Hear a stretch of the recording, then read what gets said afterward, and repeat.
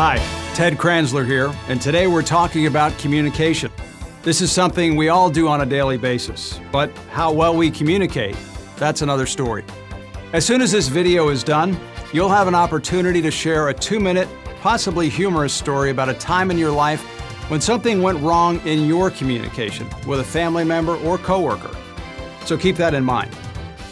I'm going to begin with a story. Everybody loves a good story. The other day I was out running errands and I needed to go by the bank to make a deposit. As I got out of my air-conditioned car, I felt the wave of heat and realized that today was going to be a real scorcher. Walking by some of the other cars in the parking lot, I noticed a small puppy in the front seat of a car, and the windows weren't even cracked to let in the cool air. I remember thinking, I sure hope the owner will be back soon. When I got inside the bank, the line was almost back to the door. There were probably 30 people ahead of me, and the line was moving very slowly. To the right of the line, there were a few offices with windows facing the lobby. On one of these windows, there was a row of those motivational posters. You've seen them before. They have a pretty picture and a big bold word and a description underneath.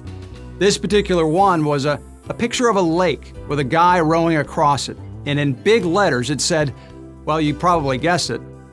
That's right, passion. You see, without passion, we just wander aimlessly through life. We need a reason to get up in the morning and a reason to go to work and be the best we can possibly be. As I stood in that line, waiting for what seemed like it had to be 37 minutes, I was reminded of a time when my doctor told me I had to cut out dairy because of the lactose. While he was telling me this, my mind started to wonder. Okay, full disclosure. This video is actually a personality test. If you're wondering if this guy is ever going to make a point, chances are you're a D. If you're still thinking about the 2-minute story you're going to deliver at the end, you're probably an I. No, it was Mr. Grendelman. And no, it was Mr. Farnsworth. If all you can think about is a fictitious puppy and a hot car, you might be an S.